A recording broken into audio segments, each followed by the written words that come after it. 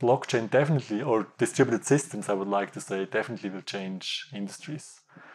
It was never clear to me why we have so many jobs in Switzerland, for instance, in finance, in banking. I'm very pessimistic about these jobs, and I won't tell my children to study these jobs.